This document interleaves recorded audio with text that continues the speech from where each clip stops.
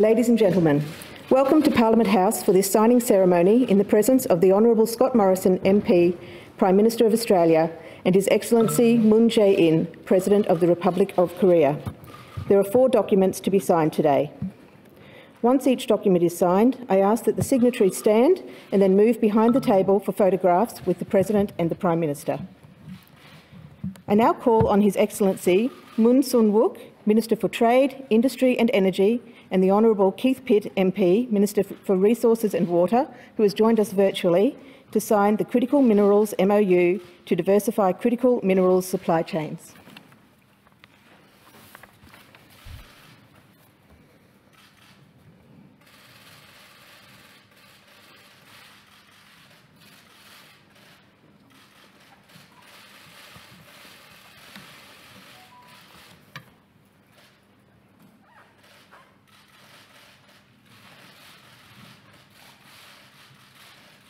Thank you.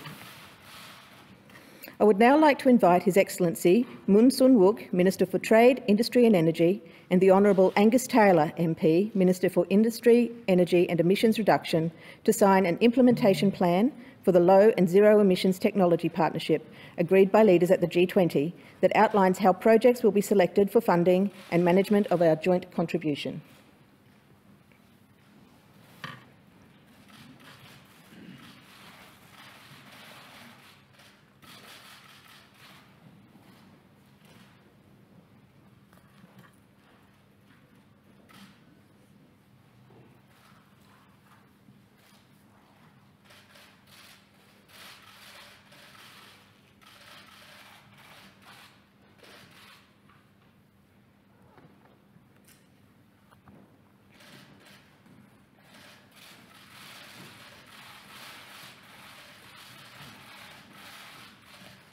Thank you, gentlemen.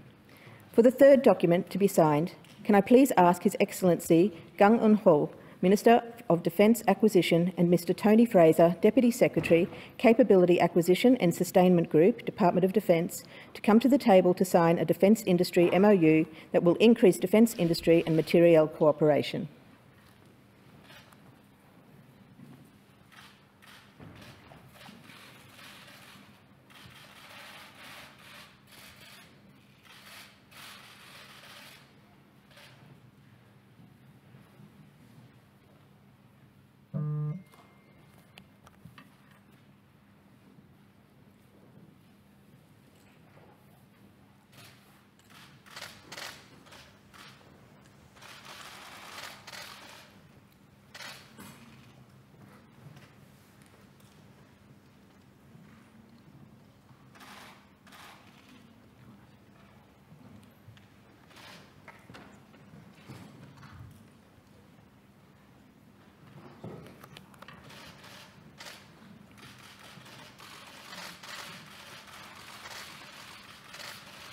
Thank you. And for the final document, can I please now ask Mr Son Jae-il, President and CEO, Mr Richard Chu, Managing Director, Mr Russell Kim, General Manager, Hanwha Defence Australia, and Major General Andrew Bottrell, Head Lands Systems, and Brigadier Sean Hoffman, Director General, Land Manoeuvre Systems, Department of Defence, to come to the table to sign a contract for Hanwha to deliver artillery systems to the Australian Army.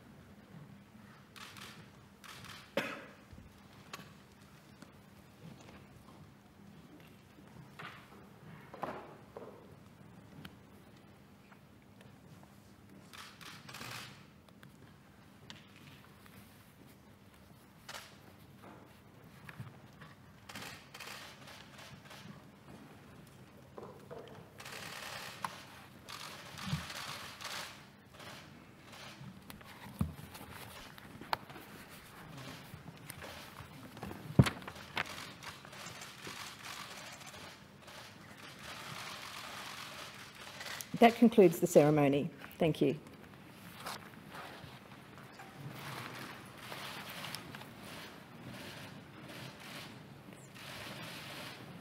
Prime Minister.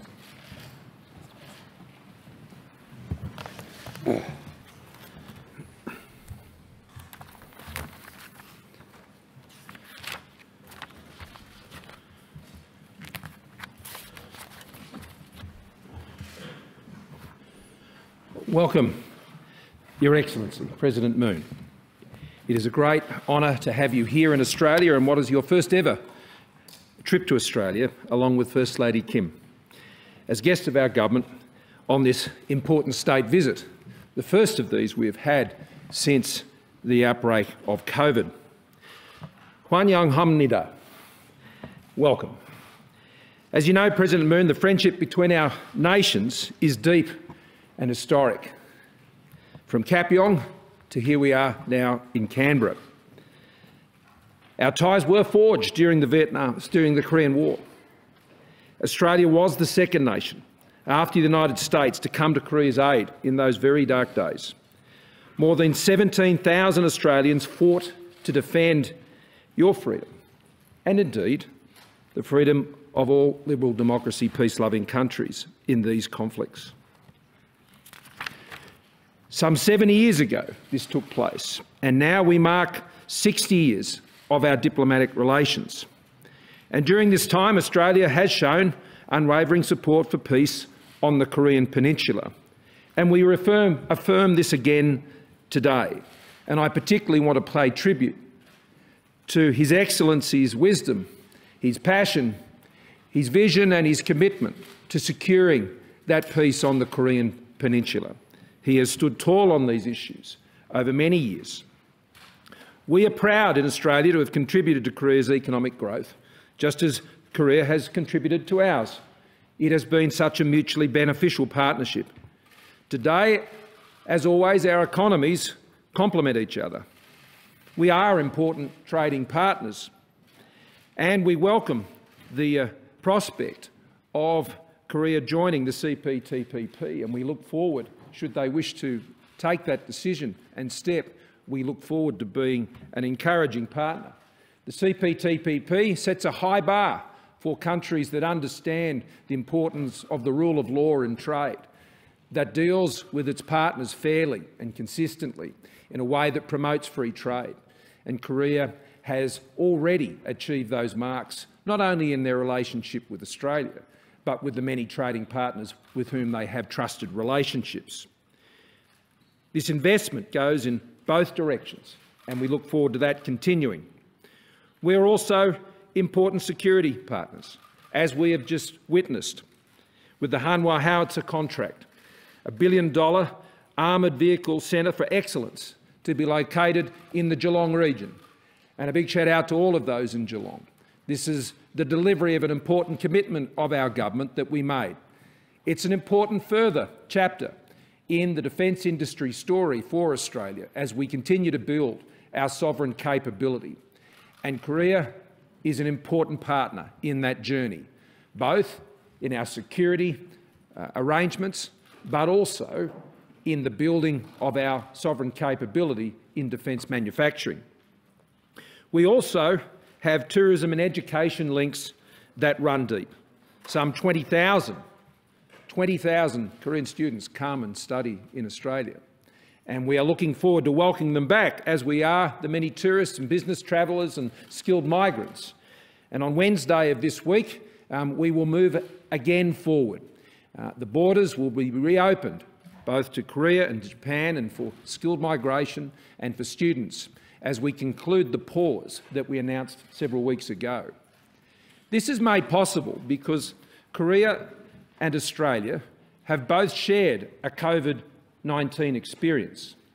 Korea has had an extraordinary set of achievements in managing the virus, and the President and I have discussed on many occasions during the course of the pandemic where we have been able to meet in person at various multilateral fora around the world, the G7+, the G20, and we have learnt from the Korean experience here in Australia, as I'm sure in the stories we've been able to exchange on our experience that has helped inform the Korean response. So together, we are two countries that have had one of the lowest death rates from COVID in the world. We have both got one of the strongest economies, each of us, moving through COVID. And we share high vaccination rates. Australia and Korea have some of the highest vaccination rates, double dose, of anywhere in the world. And so that is enabling our economies to open up. And we see that today here in Australia as the borders come tumbling down there between Queensland and the rest of the country. And Australians are being reunited because of their efforts to get vaccinated, and to see families reunited, to see Australians coming together as we get to the end of this year. This is encouraging, but I know the more than 123,000 Australians of Korean ancestry will be looking forward to seeing their friends, their family, and them being able to join together. And that has been made possible because of the outstanding achievements in Korea in managing COVID, and I congratulate the President on their achievements. We look forward to proceeding with the many agreements that we have announced today, whether in defence materiel, the Memorandum of Understanding to establish an implementation plan for Australia and Korea's low zero emissions technology partnership that the President and I agreed we would proceed with when we met together in the UK at Carbis Bay at the G7. This is one of many of these partnerships, because both Korea and Australia understand that the path to net zero will not come at the expense of our industries and our economies and the momentum that has been built up in trade and jobs and innovation and technology. We understand that these are problems to be solved and overcome, and that partnership we have on the road to net zero through technology is an important one that I look forward to us achieving. And there is the critical minerals MOU as well. This is an area where Australia and Korea is already working very closely together to build those reliable, trusted supply chains in these critical minerals and rare earths that we know will power the new energy economy and the global economy into the future. Our space cooperation for peaceful purposes, Korea again a leader there, and Australia through our National Space Agency in Adelaide leading the way with these new partnerships that will see Australia also play a significant role in space. Our MOU on digital cooperation initiatives in Southeast Asia again reinforce our commitment to being, along with Korea, a major top 10 digital economy of the future. And our people-to-people relationships, which are reinforced each and every day. And I want to conclude by thanking President Moon for his deep dedication to this relationship. He has extended me great courtesy and friendship over these past 3 years. And I appreciate that very much, and I'm so pleased that Jenny and I have been able to welcome him and Madam Kim today and tomorrow here in Australia. We're looking forward to the time we will now share together with the Governor-General and at other engagements, and I know the many other meetings that he has. Together we share a view about the role of liberal democracies in today's world, and particularly in the Indo-Pacific.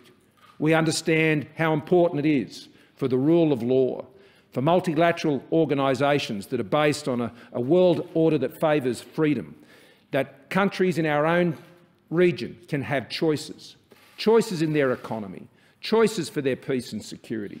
And we look forward in particular to that day, President Moon, to the day that the Korean Peninsula will have peace and stability long into the future. I thank you, and I invite you to make some comments.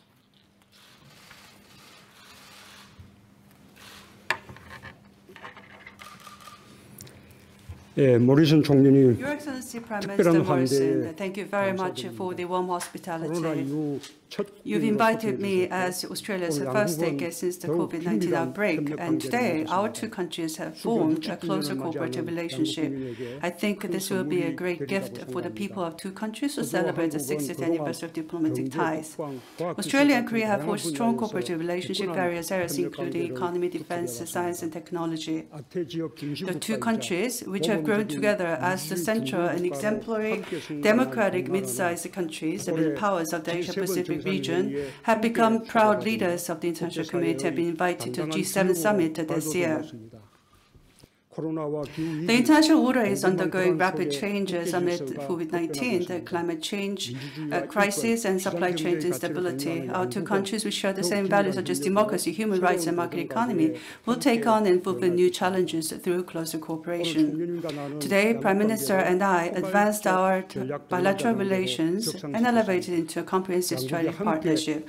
Together, our two countries will lead forward as global leaders and move forward more vigorously towards a future of shared prosperity.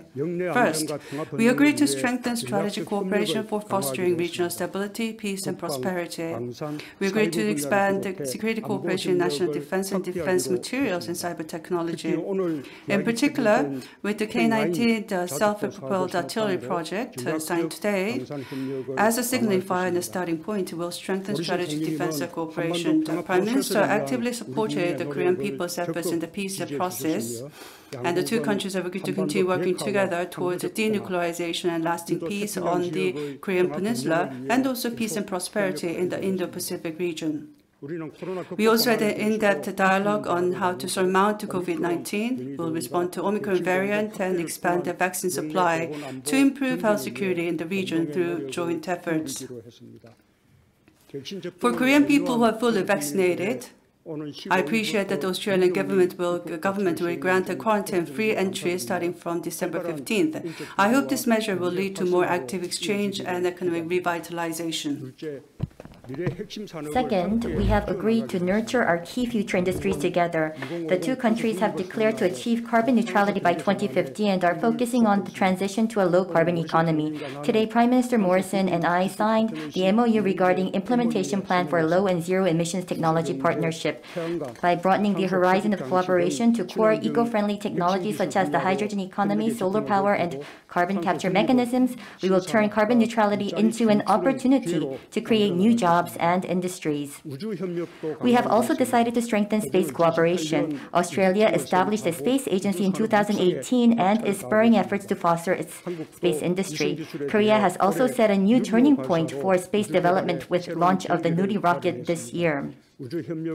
I hope that the MOU regarding space cooperation will enhance exchange and foster cooperation in fields ranging from space exploration and the launch vehicle industry to satellite navigation, and I hope this agreement becomes a stepping stone for the two countries to expand into space together. Third, we agreed to strengthen supply chain cooperation. Australia, the world's richest country in mineral resources, and Korea, a major producer of batteries and electric vehicles, play an important role in the global supply chain. Our two countries share the view that establishing a stable mineral supply chain is important not only for the two countries, but also for the global economy. And we have signed the MOU on cooperation in critical mineral supply chain. We will systematically cooperate throughout the entire resource development cycle, including mineral exploration, development, production, and mining disaster management, further strengthening human exchange and technical cooperation. Today, the two countries have set a new milestone in cooperation. Based on the solid friendship and trust we have built over the past 60 years, we will, together, prepare for a new era. I would like to express my special appreciation to the Australian people for their support in the past when Korea was undergoing significant hardship, and I hope that the cooperation between the two countries serves as a driving force toward opening a hopeful new year for the people of both nations. Thank you. Thank you very much, Your Excellency. We have 4 questions from the media today, and the first of those goes to KBS and Yi Chol Ho. 저 한국에서 온 KBS 이철호라고 My 합니다. name 그 is 두 Lee 정상께 Chul-ho, 각각 with 질문. KBS from Korea. I have two questions for the two leaders. My first question goes to President Moon. Australia has had a bit of dispute with China over the coal export, and it was also declared that it's going to boycott the Beijing Olympic Games. And you are visiting Australia at this time, and you're exporting arms to Australia. That may give a negative signal to China. What's your view on this? Please respond. And another thing, you have not made a statement about your position on the diplomatic boycott to the Beijing Olympic Games. When will you make it an official opinion, and when you announce that? And to the Australian Prime Minister, you made a pact today over the defense the project. What's your evaluation of the defense industry of Korea? And there's a 5 trillion project of a tank, and I would like the armored vehicle. What is the likelihood of Korea winning this project with a competition with a foreign country? 제가 먼저 답하겠습니다. 우선 베이징 올림픽에 대한 외교적 With regards to the Beijing Olympics on the diplomatic boycott, 어느 나라로부터도 참가 we have not received a request from any other country, including the United States, to participate in the diplomatic boycott. We are not considering a boycott measure. With regards to AUKUS, we respect the decision made by a sovereign state, Australia, and this is a decision made by Australia as a sovereign nation, and we respect that. And Australia is making efforts for peace and prosperity of the Indo-Pacific region. And within the region, Australia does not desire dispute arising in the region. And for the peace, we will continue to cooperate with Australia for peace in this region. And the state visit I make at this time has nothing to do with our position over China. And we believe that between Korea and Australia, it's very important that we cooperate over the core minerals and for the hydrogen economy and for the low carbon emissions technology. And for the self-propelled artillery to be produced for the first time in Australia, we would like to cooperate with the Australia for that. This is very important for the national interest of Korea, for our national interest and to promote the peace and prosperity in the region and to facilitate recovery of the global economy. That's very important for us. Well, thank you, Your Excellency. The contract that we've signed today, I think, speaks volumes about what we believe are the capabilities of the Korean defence industry, and the fact we have Hanwha here with us today, the fact that we're moving forward with this partnership, I think, speaks to the trust as well as the skills transfer and opportunities that are there for Australian defence industry, particularly there in Geelong. This centre of excellence will not only see us acquire the capabilities that we believe are very important for the Australian Defence Forces, but they will also build a workforce. They will also build the skills that Australians are developing and building on to ensure our own sovereign capability. And so when you are engaging with other countries in these types of contracts, it is an objective to be doing so with those countries who are like-minded in their outlook. And I think between Korea and Australia, we share a very similar view and a similar aspiration for the Indo-Pacific.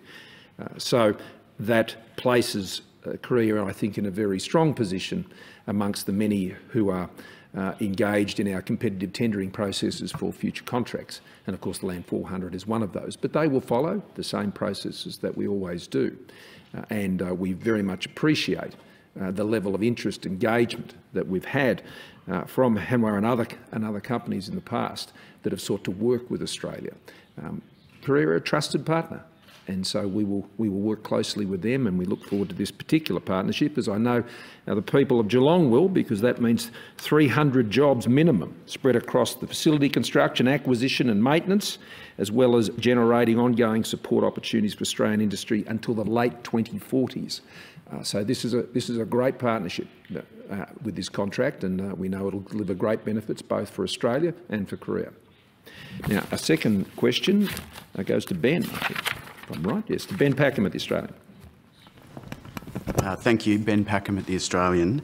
President Moon, Australia, like South Korea, has faced billions of dollars in Chinese trade sanctions as punishment for domestic policy decisions. How should countries respond to Chinese economic coercion?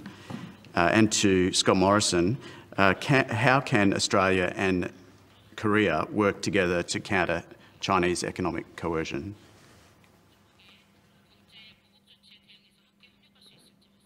Well, I might start if that's, as this question has come from the Australian side.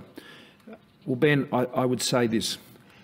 Australia and Korea are like-minded liberal democracies, and we work together to ensure there are economic choices in the region. There is a strengthening of our capabilities, both from a defence security point of view, and not just in the traditional, but also in the new areas of cyber and new technologies. That, of course, occurs in a security space, but it also occurs in an economic space. The fact that we're working together on critical mineral supply chains and rare earths. These are the critical minerals and rare earths that power and support a new energy economy. And so ensuring that there are trusted supply chains between like-minded countries is incredibly important for our region. It brings stability, it brings balance. I have absolutely no doubt that our only ambition between Australia and Korea is to ensure a peaceful and safe and free and open Indo-Pacific, where all nations in the region can trade openly and well and positively, free from any coercion, and have their own choices about how they move forward. And so we work together in cooperation in all of these fora, in the commercial space and particularly in the area of trade, which is why I lean so heavily in to the prospect of Korea being part of the CPTPP. To ensure peace and stability, yes, you need a strong security environment where the rule of law is upheld and those who seek to live by that rule of law, which we would hope would be everybody, abide by it. And we uphold the institutions, importantly, that make that possible. And the World Trade Organisation and the rules of world trade, there are few, if any, countries that have as strong a record as Korea in upholding those principles. And so whether it's in the South China Sea, where the law, the maritime law, the UNCLOS, is upheld to ensure the freedom of movement through those channels, the freedom of overflight, these are important universal principles that Australia and Korea share. They are directed at nothing other than a free and open Indo-Pacific. And that is very easy ground for us to come together on, and so many other countries in our region do that. And that's what we seek to foster, to promote a peaceful region.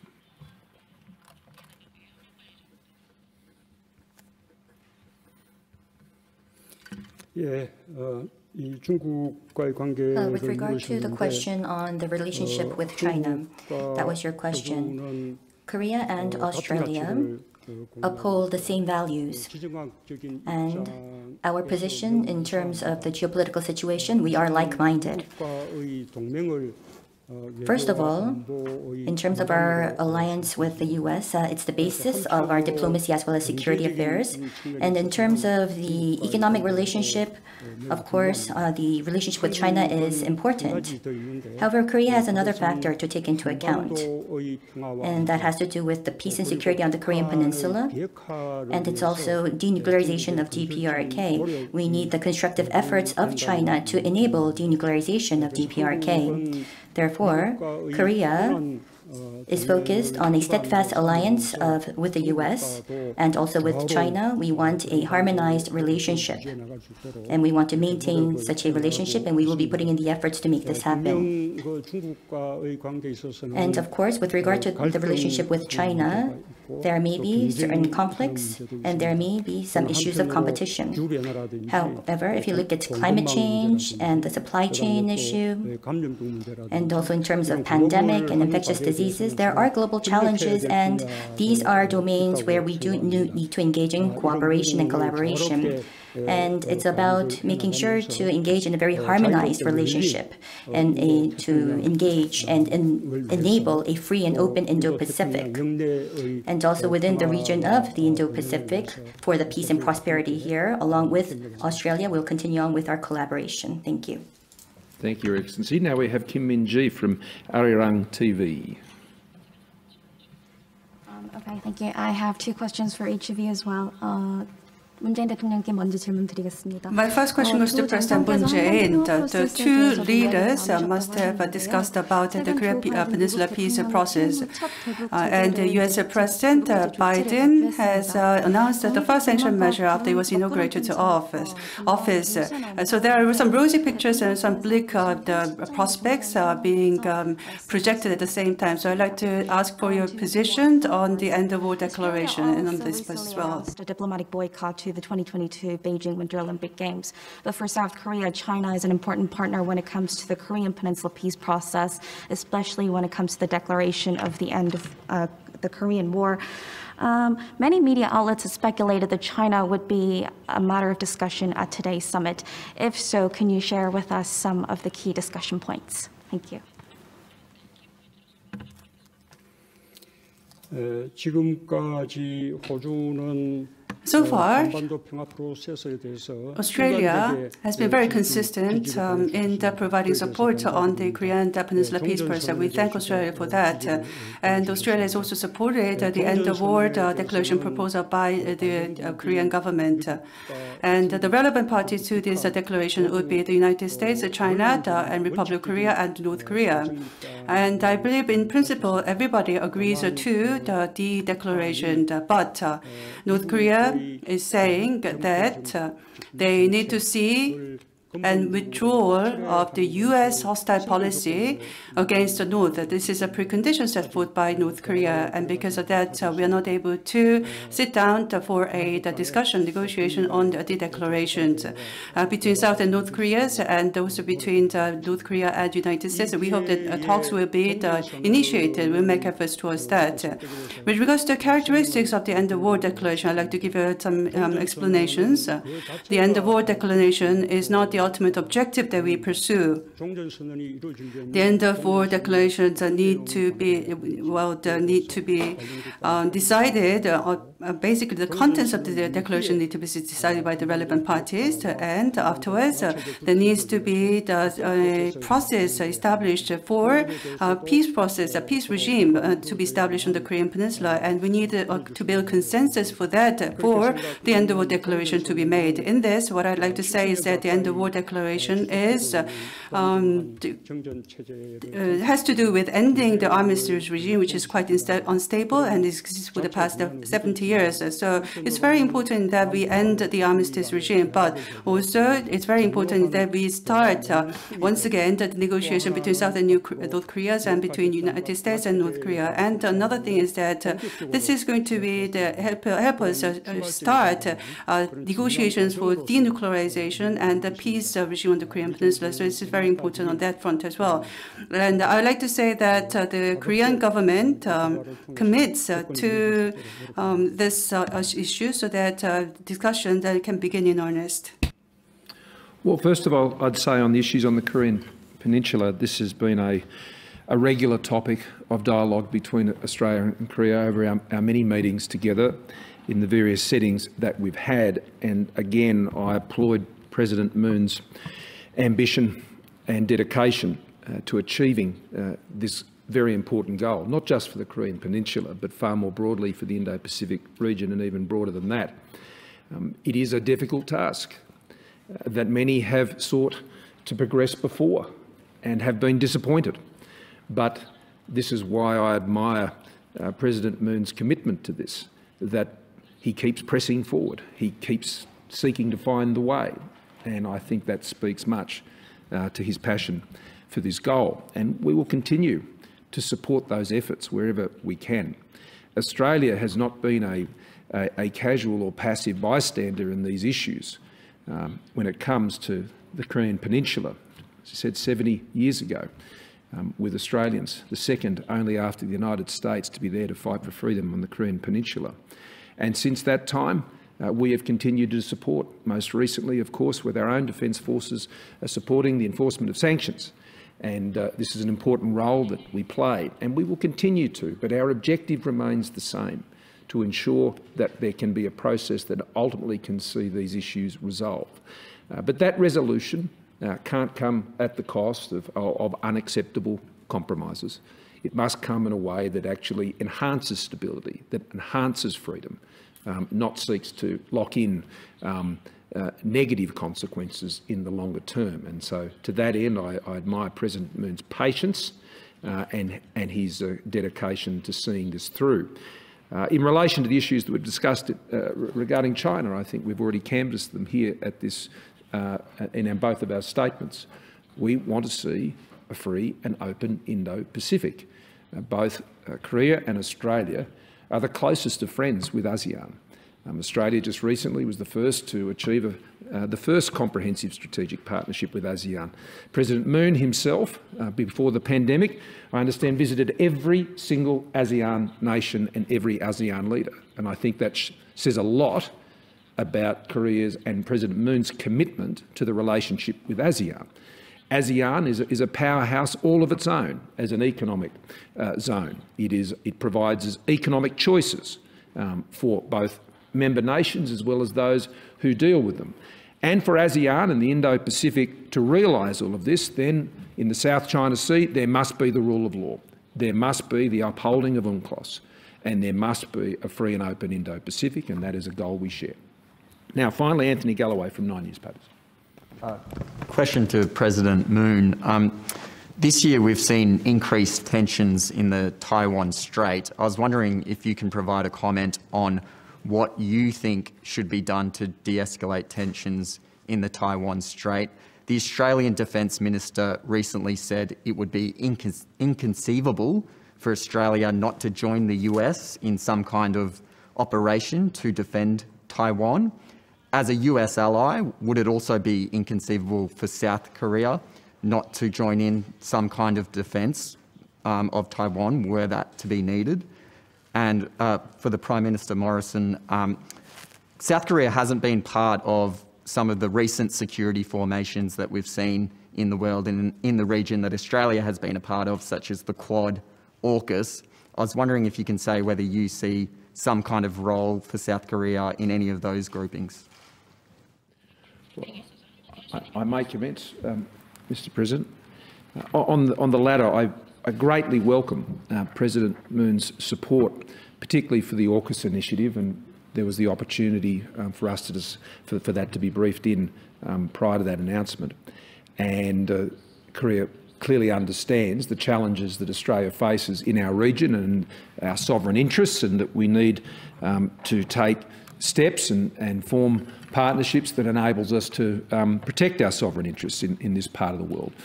No one better understands those issues, I think, better than Korea. And so we greatly appreciate the way that this has been understood, and equally, Australia has an unblemished record when it comes to non-proliferation. And that is also a record I know that Korea understands and has been strongly supportive of as we move through the process of acquiring and developing nuclear-powered submarines, not nuclear-armed, and the constructive way that Korea is engaged with us on the IAEA process. That is very important to ensure that non-proliferation issues are addressed, and they absolutely will be. So we welcome their keen interest and support on those matters. So AUKUS and then the Quad relationship, which predates both of us and goes back many years, but has been successfully rebooted. That has enabled a partnership that is very much focused in the region. And as President Moon and I discussed today, both of these partnerships are about ensuring that Australia can be a stronger partner for so many others. And so the capabilities that we're able to acquire through the AUKUS partnership means that we can be an even better partner with Korea in our bilateral relationship. The way we work together with India and Japan in the region, and the insights we gain there, and the work we do in the region, be it in the Southwest Pacific or otherwise, provides bespoke and discrete opportunities for each of us, but particularly Australia, to be working with Korea on those initiatives, be they humanitarian, be they commercial. One, I think, of the great strengths of Korea's engagement with ASEAN is the economic engagement. And one of the most forward-leaning countries in the Indo-Pacific engaging with the ASEAN economies. And this provides a real economy of choice, which is so necessary for a free and open Indo-Pacific. So these partnerships are understood in Korea. They are not seen, as we were able to discuss today, as exclusive in terms of the benefits, because we believe the benefits extend well beyond those who are directly involved. And we look forward to pursuing our own direct relationships with Korea, as I'm sure other partners in the region do as well. So you've asked about the cross-strait issue. And the peace and stability of the cross-strait issue is critical if we also want the peace and security on the Korean Peninsula, and it is closely related. So once again, with regard to cross-strait issues, through dialogue, it would be important to enable a peaceful management of the cross-strait issues. That's what I wish for. And it's also important to maintain peace and stability on the cross-strait issues. And I do believe that international cooperation will be necessary in that regard. And as Prime Minister has mentioned, upholding NPT, AUKUS, and Quad, all of these issues for the peace and prosperity of the Indo-Pacific will contribute on that behalf, and I do know that it will make its contributions for the Indo-Pacific. Thank you. Just finally, on the issue regarding the Straits, from Australia's perspective, I think Korea does have a very important role to play in that dialogue. It does have its own unique standing within the region and its own relationships with each of the key principles that are engaged in that issue. And we both share a very strong partnership and alliance with the United States, and that provides an opportunity for dialogue. Equally, Korea also has a very strong and open dialogue with China. The scenario you speak of is one that no one seeks, that no one hopes to transpire, whether by miscalculation or other means. And therefore I think Australia and Korea have important work to do as liberal democracies heavily engaged in the region with much at stake to ensure, for the benefit of all in the Indo-Pacific, that those matters can be peacefully advanced. And with that, I thank His Excellency and thank you for joining us today. Thank you.